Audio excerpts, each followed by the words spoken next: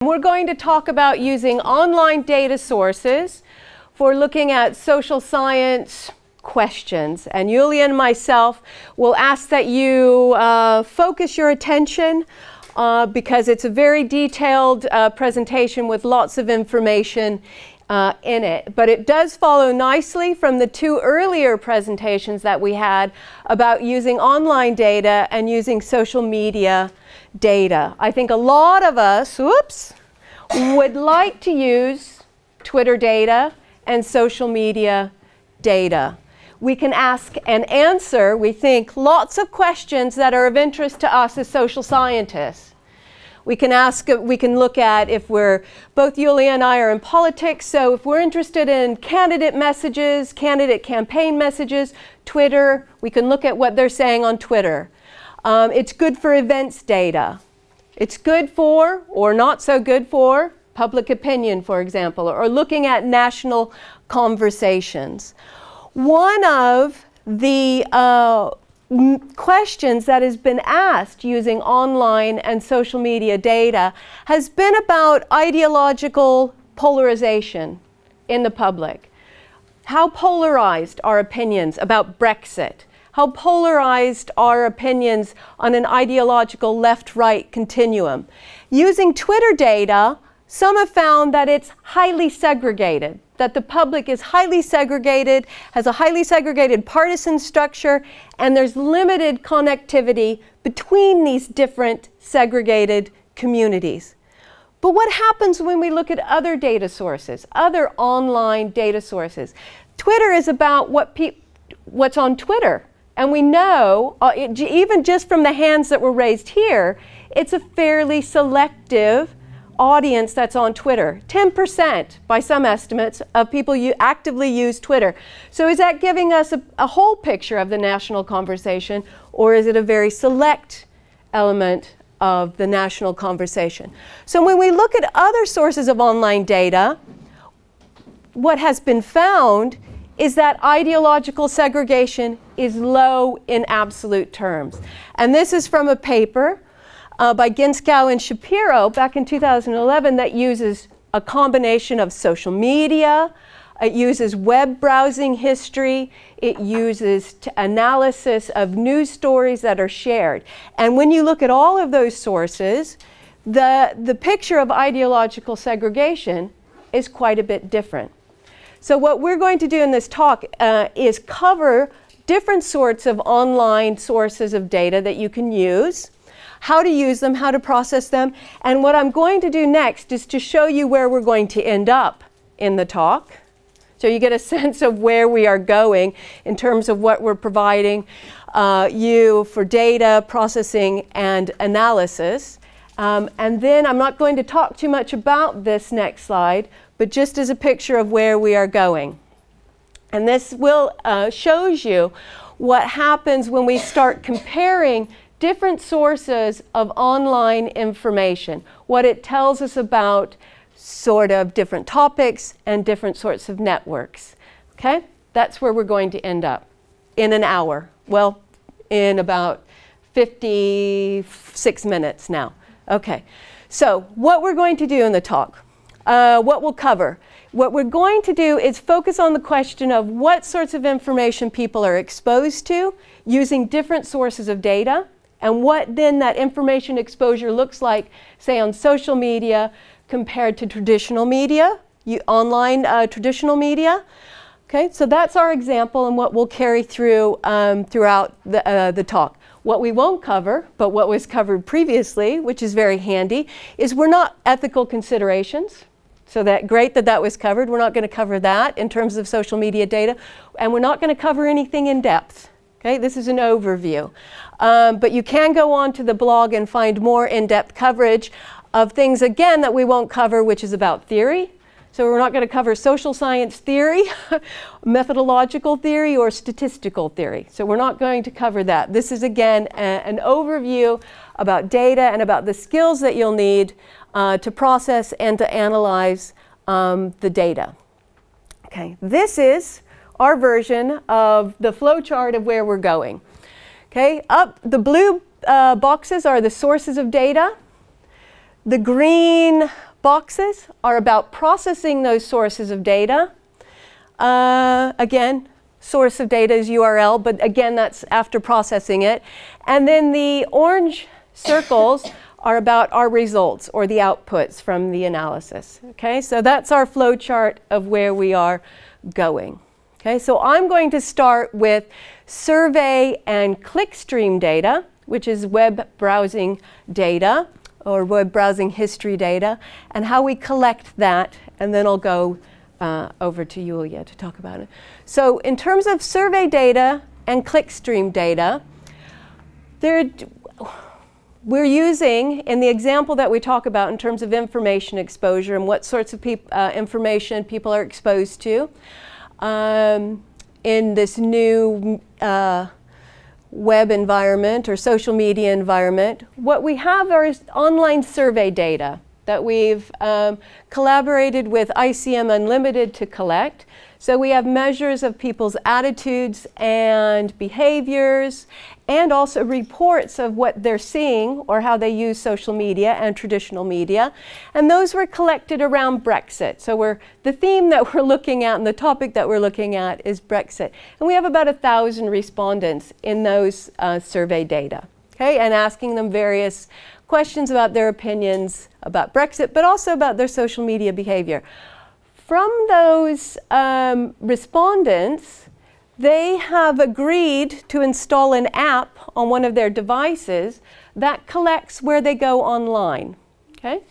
So it may collect where they're going on Twitter, but it also collects wherever else they're going online. So where they're clicking on news sources, whether they're clicking on shopping sources or entertainment sources. So it's collecting their whole web browsing history. And you'll all be familiar with web browsing histories. You have your own web browsing history on your own browser. Allows you to go click forward and click back. But also that web history browsing data is also collected and may be used by your internet service provider as well. So we have about 900 people who have agreed to have their web browsing history data collected. And that's about 2 weeks of data for each wave of the survey. Now, one of the things that we're concerned about as social scientists is whether or not these data are representative. Representative in terms of the population, so are our respondents, our individual respondents, representative of the British population, but also in a sense, are we capturing what is representative of their online information exposure? Are we getting a representative sample of that?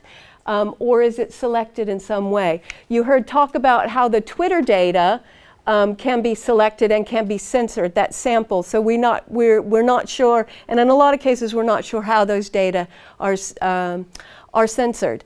But in terms of our sample of respondents, we do, because it is an online survey, we know that we have a younger sample on average, and we can estimate, compared to the British election study, which is a face-to-face in-person survey and is considered the sort of a gold standard of election research. So it's younger than that sample, which is a national probability sample.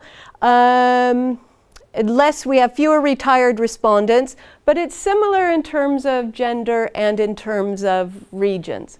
So in some aspects, it is sort of reflects a representative sample and not. Okay, so that's, again, a concern that we have as social scientists. Are we looking at a representative sample? So that's two sources of data there. We've got their clickstream browsing history data, and then we've got survey responses. Okay, now, where do we purchase those, or we worked with ICM to get those web browsing histories. But if you as a researcher are interested in how you get those for yourself at low cost, there are some sources for them. And one is, there's a Bing extension that you can put on the browser, which allows you to collect, if you get people to agree to install that extension, it will allow you to then access their web browsing histories.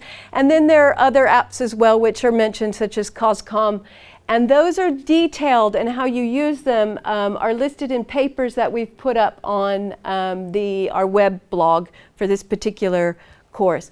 But there are ways in which you can collect web browsing histories if you get the consent of respondents. Okay? So again, those are two sources of data, and now those data, how do you clean them? What do they look like? And now I'll give that to Iulia. I have to apologize for my voice. I have a bit of a cold. Okay, so now the boring part. So the idea here is that we want to show you an example of how you can collect these three types of data, the surveys, the clickstream data, and the social media data, and then link them together and then do some analysis that tells you more than you would have known by looking at these types of data separately. So this is where we're going with that, and after collecting the survey and the clickstream data, we have to clean it. And this is now the trivial process. This is actually what the clickstream data looks like. It's a series of links, but these are not links that people have actually clicked on. These are all the links that are loading in the background and that are being sent to the server. So among these links, you see lots of things such as ads, links to photos, links to videos, all sorts of widgets, Twitter and Facebook widgets, and so on. So these are all in there. What we care about, however, is not that information. We care about the article itself. So this is what the page of an article looks like. Over here you have a map. The links that are loading together with the map are in blue over there. Over there are some other links to other articles on the website, and you can see them in purple over there. This is a widget over there that shows down there. And so what we care about is the information in the article itself and not all these other links. So we care about that red one over there, that link. The way that link shows up in our data is like this, in the middle of other sorts of links. Many of these are on the same domain, so they are still on the BBC webpage. Many of these are extremely similar in the way they look to your naked eye. However, the article, the actual text of the article is hiding on that page that has that particular link. So how do we get from all those links that are being sent to the server to the actual news pages that we care about, that people are reading and that they extract information from? So in order to do that, we first compiled a list of UK news domains, and we did that by using Amazon Alexa top sites. Amazon Alexa top sites is a service by Amazon that ranks websites that are very popular in all the countries in the world. It gives you 500 websites that are popular among users in a certain country, and the advantage, the major advantage that it has over other providers is that it also does that by topic. So we could restrict the popular websites in the UK to those that were focusing on news. So we only got 500 news websites. And out of those 500 news websites, we then did a manual cleaning. We read through them to see if they met our requirements, and then we restricted to 460 news domains. So we are working with these 460 news domains. Now, on these news domains, we need to identify articles. Where are articles situated in those news domains? And to do that, we take advantage of the fact that most newspapers that are online or other sources of news online have a very clear database structure behind what you see on your screen. So they hold articles in the same location, and you can identify the position of those articles in that exact location by looking at URLs and trying to figure out where they are in a database. And so then we can write regular expressions, which are expressions that we write for extracting the information, the exact pattern that we see in the URL. So for example, for the BBC website, we write a regular expression like this.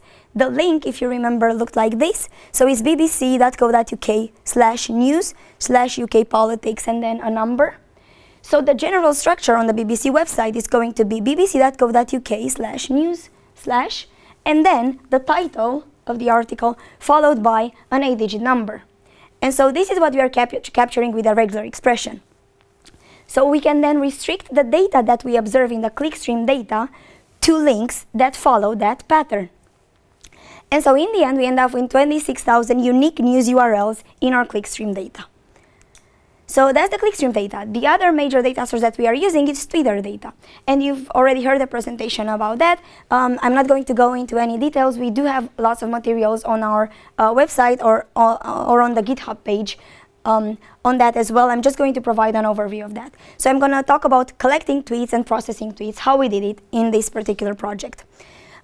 So collecting Twitter data, as you've heard before, the method that you choose to do it depends on your programming skills or your willingness to develop new programming skills, the characteristics of the data that you want to collect, and also your budget. You can use the Twitter APIs, and most researchers that are working intensively with Twitter data choose that method. It has the advantage that it's very flexible. You still have to follow the constraints imposed by the rate limits that Twitter imposes, so you cannot get all the data that you want in 2 seconds. But it is very flexible, so you can get a lot of data. The disadvantage is that it does require some programming skills. However, there are many available packages in Python, such as TweetPy, or in R, such as TweetR, that can help you in that. We also provide some free scripts and tutorials on our GitHub page and on our website that go over how you collect Twitter data in Python in this situation. You can also use some commercial or free software. The advantage of that is that it's easy to access, easy to download the data. However, it's less flexible, and you may not get all the information that you need, or in the format that you want to have it for the analysis. And of course, depending on your budget, you can always purchase data from Twitter, which now holds GNIP, which is the company that was selling tweets until Twitter decided to cut the pipeline and purchase them. So that's convenient, but a bit expensive. Now, let's say you've collected the data, you have your Twitter data. What do you end up with? If you use a commercially available package, you may end up in a nice form with a nice format such as a CSV. However, if you're working on an intensive project and the available tools are not good enough for you, and you want to collect your own data, like we did, then you end up with a JSON file, which is a way to structure data as dictionaries. You structure hierarchical data here. That is very efficient for holding not only tweets, but also text data. So if you want to work with text data, most likely it is that at some point you will end up using this format for storing your files. Now the next question is, where do you store all this data? It is quite big. We had 74 million tweets in our Brexit analysis. So it is quite big. You need a way to store it and access it efficiently. We use MongoDB. You can also use relational databases, but non-relational databases such as MongoDB have the advantage of being able to handle this type of data file much better. And then you have to extract the information. So you have this file over here. It looks like this. If you read through it, it has the structure of a dictionary, so there are fields here that are the keys, and they tell you when the tweet was created at, and then it gives you the date, and then there's a field called entities, and then it gives you information about URLs and so on. You can extract the text, of course. You can extract user information, all sorts of user information. You can extract lists of friends and followers, and of course the thing that we are interested in at this stage is the links that were shared. And in our data, we have 1.6 million tweets that link to news domains. So only to those 460 news domains that we've identified with Alexa. Okay, so we have URLs. We have URLs from clickstream data, and we have URLs from tweets. Two major sources of data, clickstream and Twitter. What is the next step that we need to do? Well, the next step is not directly getting the data from those pages that we know are articles, for example, but it's actually resolving the URLs. So what do I mean by that? For example, you have a link over here that says goo.gl and then some numbers and letters. And then you have another one over here that is a nice one, which is bbc.co.uk news, politics, UK leaves the EU. Those two links point to the same page. It's the same thing. That first version over there is a shortened version of this. And you get the same thing when you write a tweet. By default, sometimes it shortens them. The Twitter data that you can extract gives you a field that is called expanded URL. However, that field sometimes still holds tweets that are shortened either by individual users or by other ways of shortening them. Also, you can get links that have this structure over here, but then at the end, there are all sorts of other indicators that show, oh, this link is coming from Twitter, or this was shared on Facebook. And so you want to make sure that all those URLs are exactly the same. Why is that important? Because we are working with very large numbers of links. We want to extract the content out of them, and it's very intensive in terms of power, but also the cost to extract the content from 1 million. If you know, for example, that 30% of them are going to be duplicates. So you want to make sure that all of your links are reduced to one main form, that is the thing that you see on top of your browser when you go to that page. So how do we get that? We use Python programs that handle that, such as requests, URL lib and URL clean, and we wrote a script that we've also made available on our website that shows you exactly how you do that. Okay, so you've resolved the URLs. The next step is extracting the text, the title, the author from the article pages.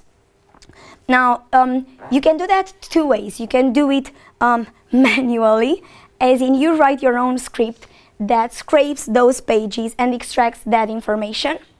Or, and there are tools for doing that. There's Python Scrappy, which we use a lot, Beautiful Soup or Selenium. Or there are tools that are already written by someone, and which, believe it or not, when you have 460 domains, all of them, so websites with a different structure, it makes more sense to use a tool that has already been written by someone and it's been tested and you know for sure that it works very well, and not write your own program that does that. And so we went for that. So we took the easy way out on this one, and we used diffbot, which is free for your first 10,000 URLs. Okay, so we extracted the content out of those articles, out of those news that were either shared on Twitter or that people clicked on and they read on their machines. The next thing that we need to do is, turn those links to text and turn that text into numbers. So we have to process the text. We use standard text cleaning and natural language processing methods to do that. We turn everything to lowercase, remove punctuation and stop words. We stem the tweets, we tokenize them, which is dividing them into tokens. We do some part of speech tagging, we extract n-grams. Then what can you do with this processed text?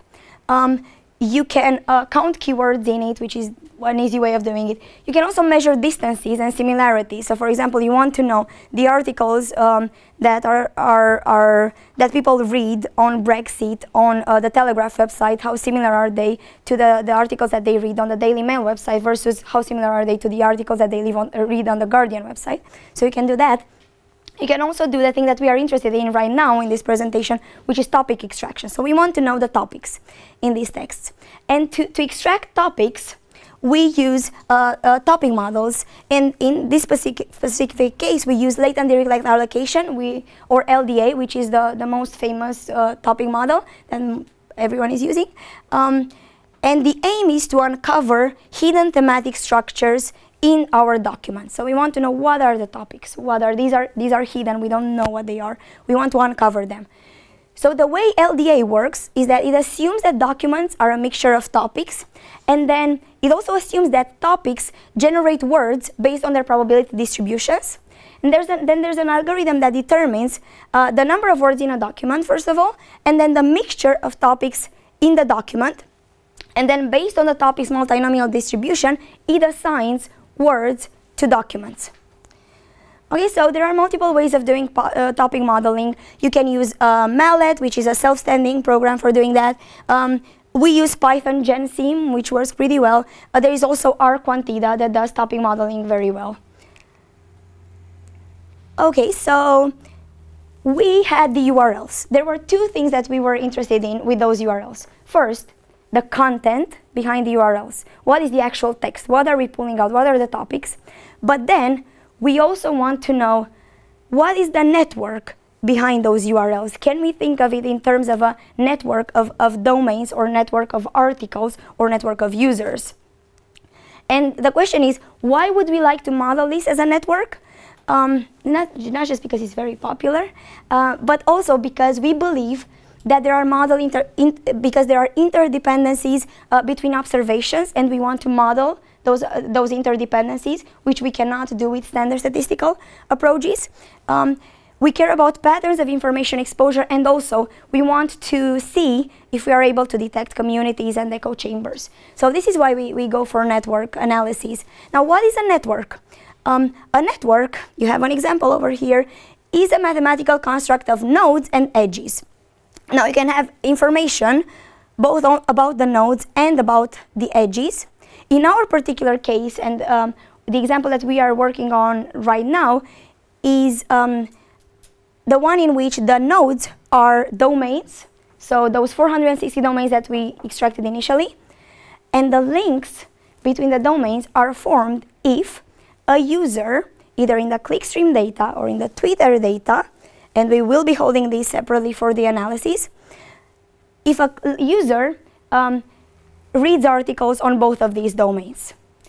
We have another version of this that looks at the actual articles themselves. So we are looking at whether, so the nodes in that situations are articles, and then the links between articles are again formed if the same user has read the same, an article on those articles. So now, data linking, we have all these three data sources. Most of the time in the social sciences, when you think about data linking, you think of data linking at the individual level, at the user level, which we also think about that in this way as well. So for example, in the survey and the clickstream data, we link data at the user level. We are looking at individuals that answered our survey, but also at individuals that were in our clickstream panel. So that's the individual level.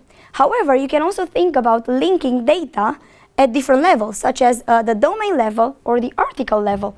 If what you are interested in is the information that is generated on the domain or the information that the article is giving, and then how that is linked among different sources or among different networks. So in the clickstream and the social media data, we link them at the domain and the article level, but then along all three sources, survey, clickstream, and social media data, we can also link at domain level and article level.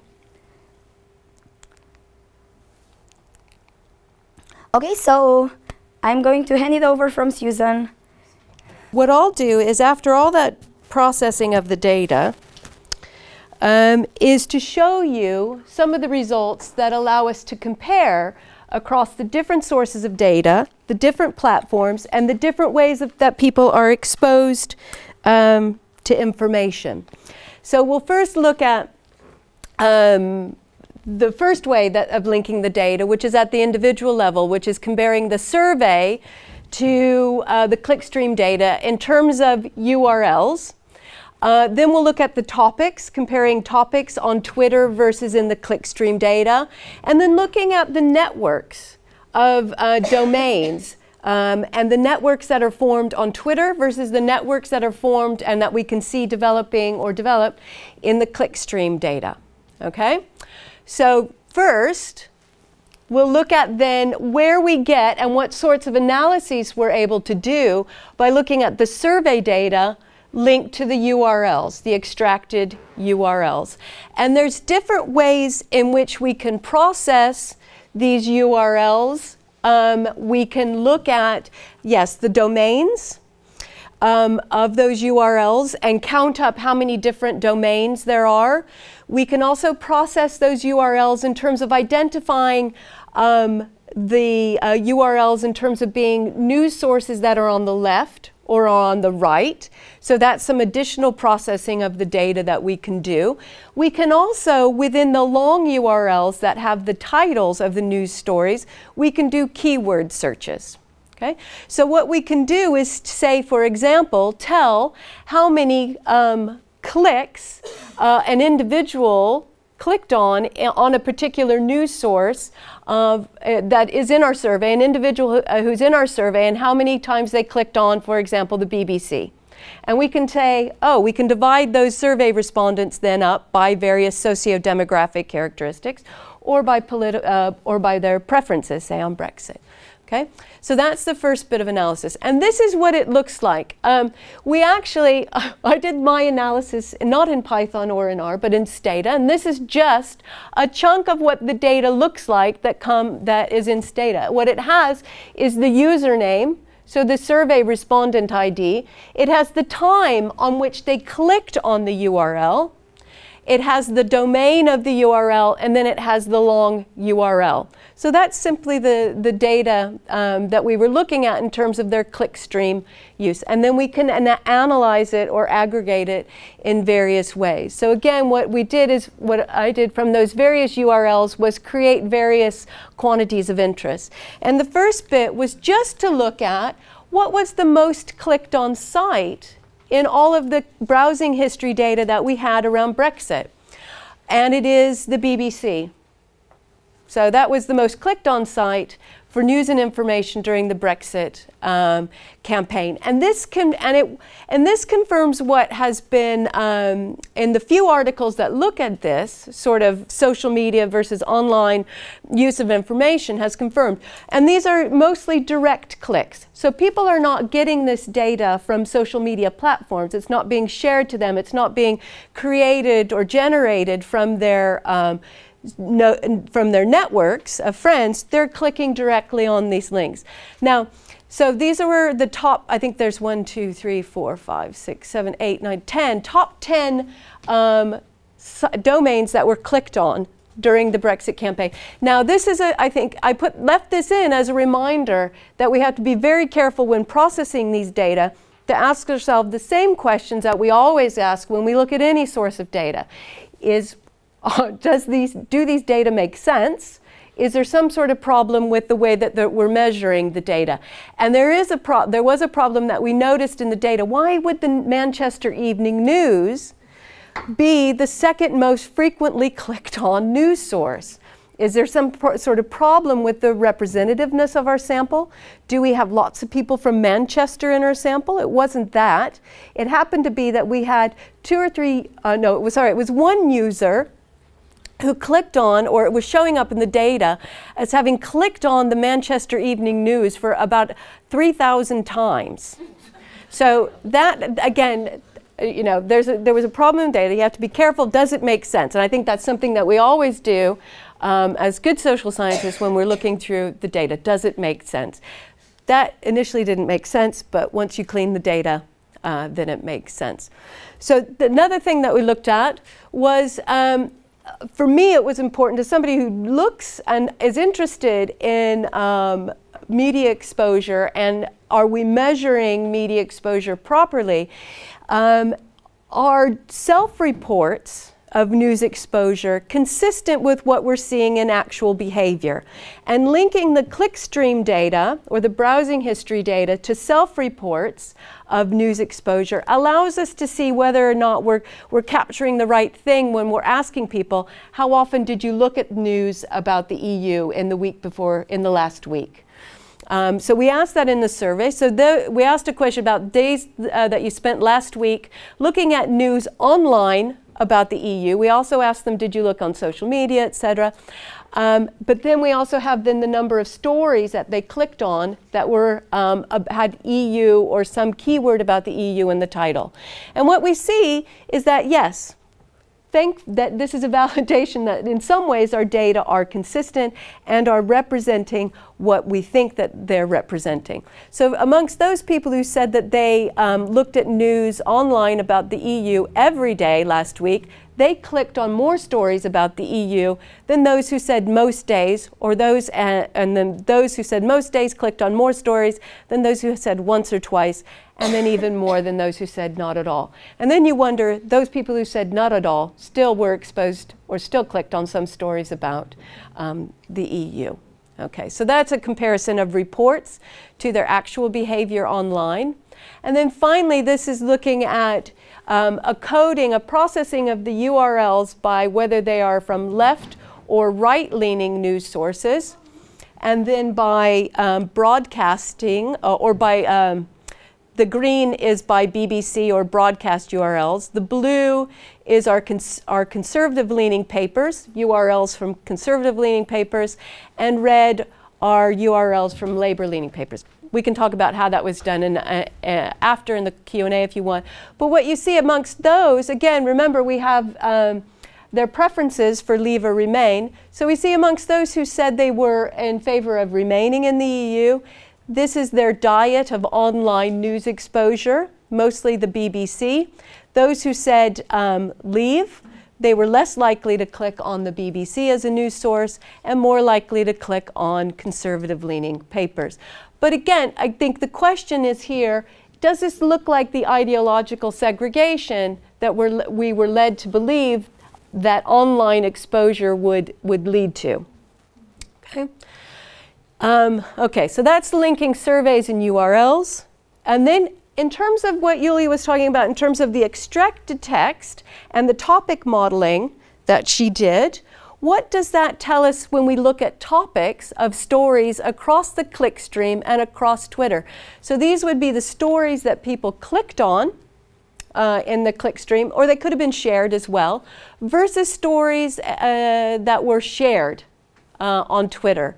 So what does that look like in terms of topics? Do we see the same sorts of topics and the same ranking of topics across these two different sources of information?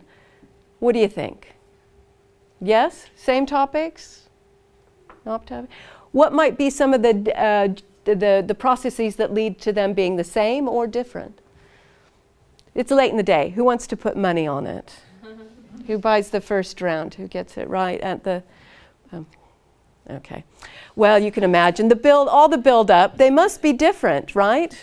Okay. But here we have what the topics look like in the corpus of text. And this is why you sort of, if you have the slides if you've pulled them up on your computers, you will see, because the text is really small, that here's the label of the topic and then the keywords that are found that are linked to that particular topic. Okay? So that is what the keywords look like that are linked to the various topics. And next, what does that look like in terms of comparing Twitter, which is the red dot, so the topics that were found in Twitter versus the topics that were found in our clickstream URLs. So here we see the conservative topic, which is really, and if you look at the keywords, it's really stories that are about the internal, you might read it as the internal politics, sort of the leave remain within the Conservative Party, and about there's a lot on Boris Johnson comes up there, etc. But what you see is that story and those types of stories were clicked on more in the clickstream than they were shared on Twitter. Okay, it's a difference. Now, when you get to stories that are about that the topic is Treasury, but these are stories that were really about Osborne, about the market, about the sort of the economic impact of Brexit. These are shared, again, you see them in the clickstream more so than in Twitter. Okay? But when you look at here, oh, I can't even read that. It is trade, the economy, stock markets. Thank you for reading that. Those are more likely to be on Twitter than in the clickstream. Okay? Think about that. And things like easy, sort of more, I want to call softer news. It was sort of about the history, not softer, but history, voting, again, on clickstream more so than on Twitter. Okay? Think about how those topics differ and why they might differ across those different platforms. Okay, but they do differ. Some are similar, but these up here differ. Okay, so that's content. That's comparing the content and the topics from those news stories. Okay. Finally, as Iulia explained, from the URLs we extracted the domains, and we're able to compare networks of domains. So you've got the nodes being those domains and then how they're linked together by the users. Okay? And whether users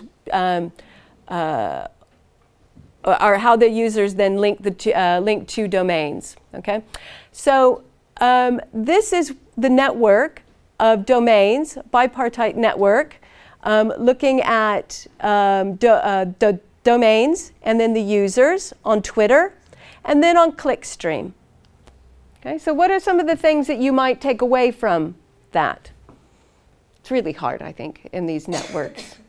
Okay, yes, one is blue and one is red. One looks what? More dense, compressed. This looks wider and more dispersed and more varied. Okay, and that pretty much confirms what we would expect. More diverse or varied networks, not as densely concentrated in terms of how these domains are linked together. We can come back and discuss those in the Q&A, but that's just to get to those points of the different types of analyses that you can do across these different sources of data, and again comparing across social media and other sources of online data. Okay. And this is just a reminder to us all that we are still social scientists and we are still interested in things like representativeness, as we've talked about, measurement error, and causal inference. With what certainty and how can we conclude that social media leads to segregation and news exposure? You know, to what extent are there echo chambers? And are these driven by social media, by Twitter? You can also look at political mobilization or at social movements. Is it the case that you can tell that social media is now driving social movements and political protests? Can you tell that just from Twitter data? You know, with what certainty are you willing to make that or draw that conclusion? So we're still concerned about representativeness in terms of people, in terms of opinions, in terms of information and data points, and whether those are tweets or clickstream data. We're still concerned about measurement error. If we're measuring online exposure to information, are we capturing it in the right way? If we're measuring topics in stories, is LDA the most appropriate method to use? And ultimately, also, we're interested in causal inference. You know, what is the platform causing segregation, ideological segregation?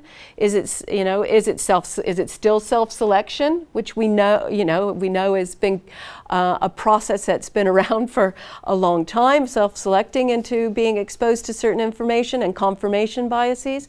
So we want to be careful. I think we're still concerned about these, and we still go back and ask ourselves these questions at each stage of the process. But I would argue, and I think Iulia would agree, that using multiple sources of linked data is one way to approach these questions about representativeness and measurement error and causal inference when using online sources of data. And finally, is just to point out that we went through a lot of information. I think we're still under an hour. Are we still under an hour? Way under an hour. We've gone quickly. Is that there are an annotated bibliography for reading available on our website. But also what I'll show you, because there's time, or Iulia can show you, are the Jupyter notebooks that were created that are in the GitHub repository that have the code for how the data were processed, how Iulia processed the data and created the topic models as well as the networks as well.